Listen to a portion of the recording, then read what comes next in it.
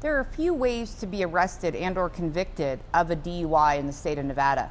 One is that you're driving. You get pulled over because you were speeding, you were weaving, get into an accident. Another way you can be found guilty of a DUI is if you're in actual physical control of a motor vehicle. That's what they call APC, or actual physical control. And again, it's still, you have to be above the legal limit.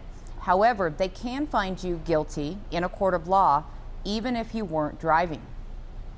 In fact, the police and ultimately a court would be looking at 8 different factors to determine if a person is in fact in actual physical control, although the vehicle was not moving.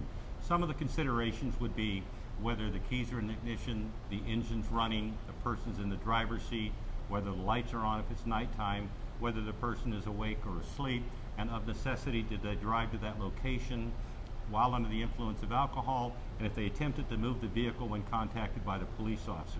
Taking into account all of these factors would determine if ultimately the person would be arrested and or convicted of DUI, being in actual physical control rather than driving.